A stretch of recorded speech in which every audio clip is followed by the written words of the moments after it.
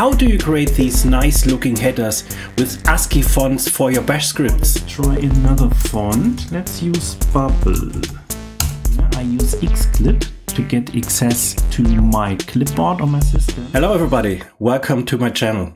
I receive a comment on my YouTube channel. Hey Stefan, how do you create these nice looking headers with ASCII fonts for your bash scripts?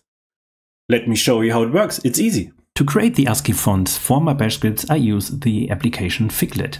You come to the homepage of the tool with figlet.org, but there are also several other ASCII tools available. There's a dedicated website in the Arch Linux wiki where all these applications and softwares are listed.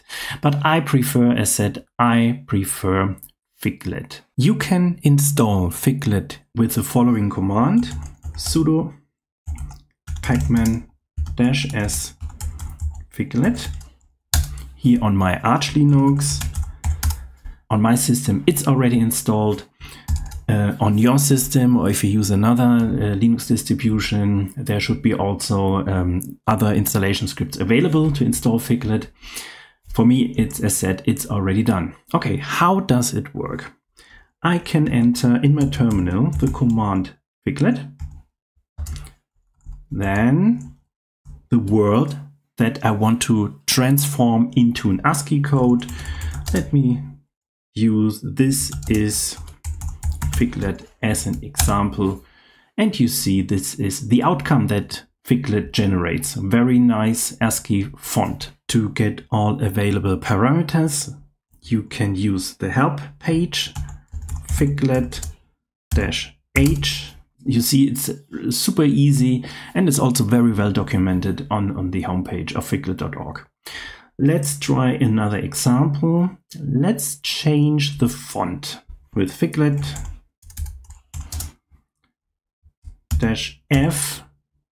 script, and again this is Figlet, and you see here another font has been used by the script. Or let's try another font. Let's use Bubble. You can get an overview of all of the available fonts here in the font database. Hundreds of fonts are available that you can use with your script. The next thing that I want to show you is that you can also pipe outputs from other commands into Figlet. For example, let's take the date and pipe it into Figlet. And now you have an ASCII formatted output of the current date. And you can also write the output of Figlet directly into another text file with Figlet. This is Figlet into the file /test.txt, for example. And when I open the file with Vim, you can see the output of Figlet has been written directly into this separate text file. But now let's come to the use case of creating that header section for bash scripts. To do this, let me create first an empty text file with v. V is my alias for Vim, and I call it myscript.sh. Here is my script, and I add here one command: echo hello world. Okay, let's make it executable with changemod +x myscript.sh. Okay, the script is now executable. You see it here. And let's test the script. And hello world, as expected. Okay, and for this script we want to create a header. And to do this, I have created a bash script. Let's open the file with in my .files directory, scripts, Figlet.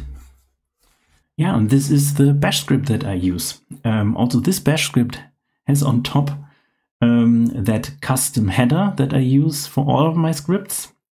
And this header can be generated with these few lines of code. First one is that I ask to enter the string that should be transformed with Figlet. Then Figlet uses this entered text and writes the outcome into a separate text file called figlet.txt. Then I add below that text, that in the text file figlet.txt, an empty line. Then I create an additional line with my name. You can add lines within a text file by using these greater than symbols. Then additional line with that nice separator line.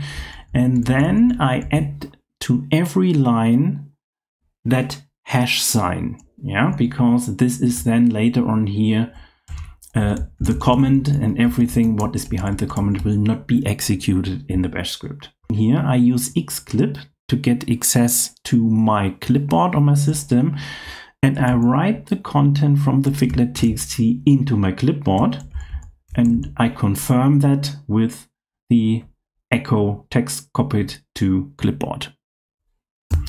Okay, let's see it in action.